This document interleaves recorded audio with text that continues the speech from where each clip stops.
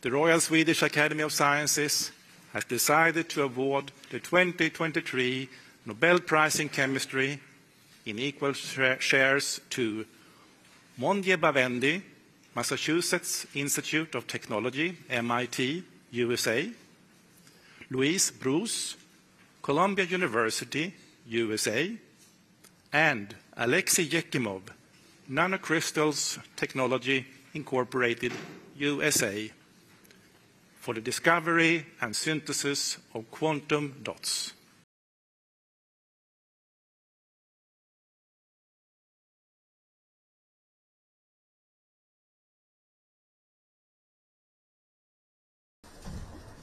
This is his stepdaughter, his actual daughters. Celebration today. Yes. Champagne. I was awakened this morning early by a phone call from the Swedish Academy, and with a very honored to have this surprise this morning, and it's been chaos since then.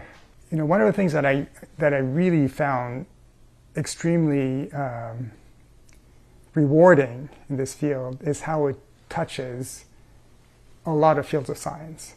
So the work that we were doing on applying it to imaging in vivo, in animal imaging, let's say, taught me so much about medicine, the field of cancer, areas that I would never have learned about before.